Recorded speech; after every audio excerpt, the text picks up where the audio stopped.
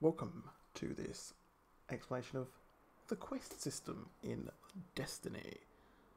So, I press the options button on the PS4, which brings me to, of course, this menu which you've seen quite a lot.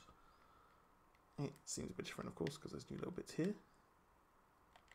And we go to quests, which is a new tab, of course.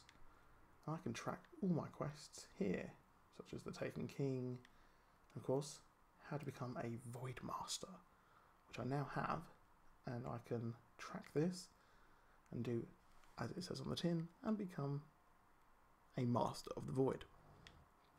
So we also have bounties which are here, which of course are the generated ones, but these are main quests which lead me on to very, very cool things.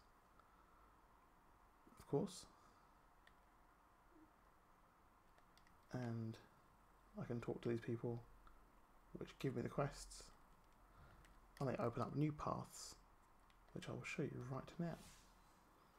So if we go to orbit, I can see my bounties and quests which I have conveniently tracked.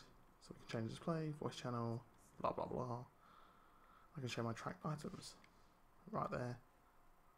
Press the touchpad and it opens like so, which is very, very cool. But thank you for watching. Don't forget to give a like and subscribe for more missions and more Let's Plays. Goodbye.